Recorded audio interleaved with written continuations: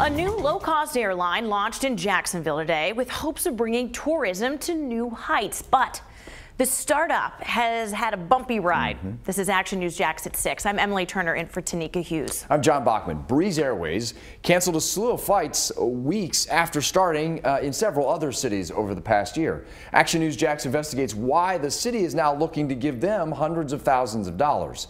Action News Jax Robert Grant joins us live at the airport. And Robert, the airline already canceled flights to Jacksonville before even taking off here.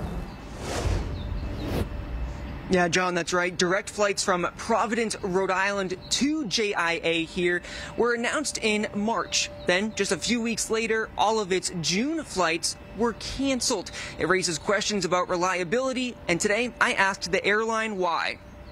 Breeze Airways' inaugural Jacksonville flight touched down with applause. We're changing it for this day to say, Jax, it's breezier here. So congratulations and welcome. Offering low-cost, direct flights to soon 8 destinations. Elaine Ramsey has a son in Jacksonville. I've waited 10 years for a direct flight, so I'm so excited. But customers say it hasn't always been a breeze. Multiple media reports show the airline scaled back flights weeks after launching in cities like Charleston, Huntsville, New Orleans, and most recently, direct flights from Providence to Jacksonville.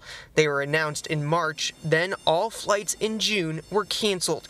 The airline says a full refund was offered. In a statement on Twitter, Breeze said, quote, "Due to necessary government certification for our new planes, we've experienced some schedule changes in June. A bill to give the airline $1 million in city funds to help with marketing is now working its way through council." Why is that $1 million necessary to get you off the ground, I guess?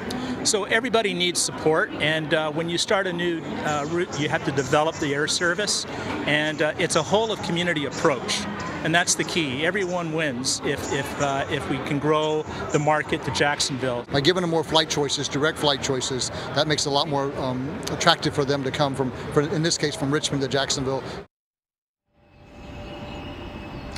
And that bill was introduced to City Council by Mayor Lenny Curry. I reached out to his office for a little bit of clarification. In a statement, they told me that the city will reimburse Breeze Airways only for marketing of direct routes in and out of Jacksonville.